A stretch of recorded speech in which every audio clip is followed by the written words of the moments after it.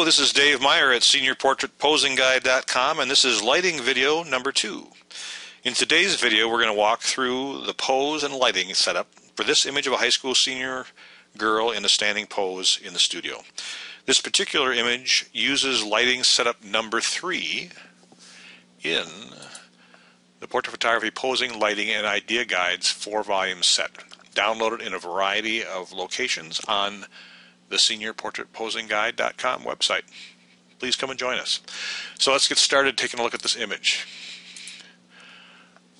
We have the image here on the right and a setup of the camera room on the left side. So let's take out all those lights for right now and just look at this person's body. And let's get this little icon kind of arranged like her body is arranged. So we'll kind of rotate her a little bit about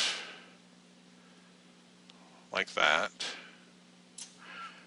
and then we'll rotate her head just a little bit about like that. Something important to keep in mind with portrait posing is for female subjects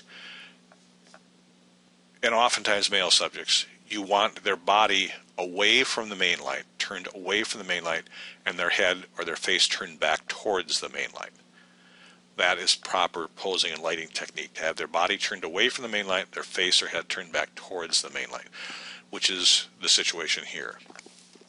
This particular image is in front of a seamless colored background, a seamless paper background. I use seamless paper backgrounds a lot, typically because I have like a dozen different colors of seamless paper, and by doing so, you can match just about any color of outfit. But I also, so if you have someone with a heavily patterned shirt with a bunch of different colors in it, you're not going to have a painted background that's going to go with something like that. So you use a seamless paper, which is just one solid color, and you pick out one of the colors of their top to match that, to match the background to. But I also like this monochromatic look, and taking a background like this and adding a color gel to it to give a monochromatic look that really draws all of your attention to their face. So this is a spice-colored background, oddly enough, which is kind of a medium light brown color with a burgundy gel on it. And let's just talk about that background light first. The background light I used was a photogenic, I think this is a photogenic 750 with a typical 7-inch parabolic reflector. This is how the light comes, with this a monolight body here, and it typically comes, photogenic anyway, comes with this typical 7-inch parabolic reflector. On the front of this reflector, I have a background, or I'm sorry, a grid insert, and it's just a metal piece that goes inside of the parabolic, and it has a honeycomb grid on the face of it. And basically what that does is concentrates the beam of light so that you get this spot. It's not a spot, but a more concentrated beam of light, as opposed to if you didn't have that in there, it would be lighting up this whole background. The front of that honeycomb grid has a slot in it, and that slot you can slide in different colored gels. Well, if you can buy, I think the honeycomb grid comes with some metal frames to put the gels in, but the metal frames are, I don't remember the price, but they're not cheap. So I just made up a whole bunch of them myself. I bought a variety pack of colored gels, Roscoe colored gels, and then I took some shirt cardboard and I cut it the shape and size of that slot in the front of that and stapled the colored gels to it. And so I had a whole bunch of different colored gels. I had them in an A-clip next to this background light, and so I could quickly change the color of that background light. So this light, I would just move this around visually. I would move it in and out and rotate it so that I had this spot on the back, right behind my subject. Now you're going to see some images on the website where I screwed this light up and I've got it pointing too far over to one side or the other. This is what I was looking for, and if anything on this image, maybe this light could have been pointed up a little bit to give a little more of that bright glow right behind her shoulders, because basically it's a separation light, and so it would have been nice to have that up a little bit higher. But that's what that background light does. The main light here if you've watched other lighting videos, and you'll see that my favorite light to use in the studio is a 4x6 Larson softbox, because it creates a nice wide wraparound light. Well, when I'm shooting against a seamless paper background like this, I don't want that wide wraparound light, because then it washes out the color of the background. I want this color on these seamless papers to be really intense. And so I want to use a light modifier that doesn't let much light strike the background. So in this particular case, I'm using a Larson 14x48 strip box. I think it says 12x48 here, but I believe it's a 14x48. Excuse me. Because it creates a very concentrated beam of light. Whereas that 4x6 softbox, the light shoots out in all directions. This light has a very concentrated, narrow beam of light. Now, that means you have to be a little bit more careful with how you position that light. And quite honestly, I probably have this a little too direct into her face. While it's not overexposed, and it's lighting her face nicely, it's probably a little too direct. So you want, again, just like in using any light, you want to skim that light across their face. You don't want to position the light like that, so that light is going right into their face. You want to turn it a little bit, so you're using the edge of the light. You want to feather it. If you hear someone talk about feathering the light, you want to feather the light across their face. You don't want it direct for the typical portrait situation. You don't want it direct like this. You want to kind of feather it across the edge of their face. And so that's the reason for using those modeling lights, so that you can see what effect your light is having on your subject. So we have the main light in there. Now, this light on her hair here and on her shoulder here is caused by the kicker light. Let's put the camera in there. You can see the camera. So we have the kicker light right here, and this light is causing, again, this light here on her shoulder and on the side of her hair.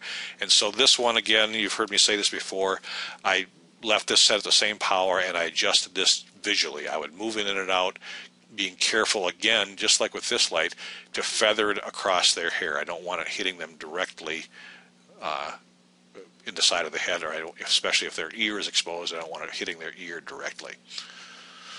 Then we have the hair light, as is typical, fixed at the ceiling, behind the subject a little bit, and angled towards the back of the head. You can see the effect of the hair light here on the top of her head. And lastly, in this particular image, I used the fixed fill light.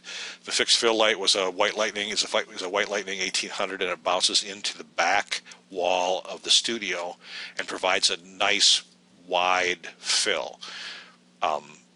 I had it set pretty low. I had the fill light set pretty low here, again, because I didn't want it to wash out the color of this background, but I just wanted it to provide just a little bit of fill. I could have used the reflector as well here on this one, but because this 14x48 strip box is so directional, the reflector isn't as useful with this kind of a main light. So I used that fixed fill to provide that little bit of fill, and I could have turned that fixed fill down even more to create a little more of a shadow here, and create that more of a Rembrandt triangular piece of light here on her cheek, which would have been proper.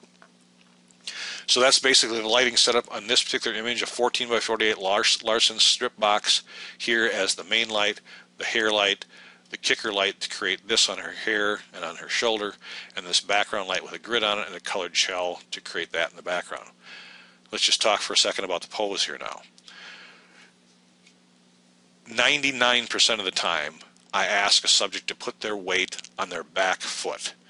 And after years, honestly, after years of doing that, I really got tired. It's like, God, why the hell do I always have them put their weight on their back foot? They can maybe put it on their front foot once. And so I started doing that, and I kind of like this pose. So you can tell here that she has her weight on this left front foot. She's standing flat on that. And I told her to kind of lean forward, and you can see that this leg here, you can't really tell in the image, but that knee is bent a little bit, and I told her to bring her foot up on her right toe. so that it kind of bends that leg and causes her to lean forward a little bit. And then, like I always say, I touch my own back in this spot right here, and I tell them to lean a little bit. Now, if you've watched lighting video number 1, which I just recorded a minute ago, you may remember it was a very similar pose. This arm, on lighting video number 1, her hand happens to be in her pocket instead of her thumb hooked in her back pocket. But this arm, her right arm, on lighting video number 1, you can see she has a 3/4 length sleeve shirt on. You can see skin from her arm right here, and you can see her arm here. And because of that, in lighting video number 1, in that pose, you don't see this line as well. So having her pull that right elbow back, yes, it can give the appearance that she was in a bad farm accident and lost that right arm, but it also accentuates the thinness of her midriff here, which obviously most girls are going to want. And you also still have this S shape here, which is what you're looking for in a female pose. Her face is turned back towards the light. The catch lights are in a good position in her eyes, not too far off to one side or another. Again, had this main light maybe been skimmed a little bit more, instead of, I probably have it like that, had it been skimmed a little bit more, this light on her face wouldn't be quite so intense. On the other hand, because this image is so dark overall, the tonality of it, I think this really brings attention to her face, and I really like the expression, just a small smile on her face. I think it's a pretty image. So that wraps up lighting video number 2. By all means, please come and visit us at seniorportraitposingguide.com and download the 4-volume set, Portrait Photography, Posing, Lighting, and Idea Guides. Thanks for watching, and have a great day.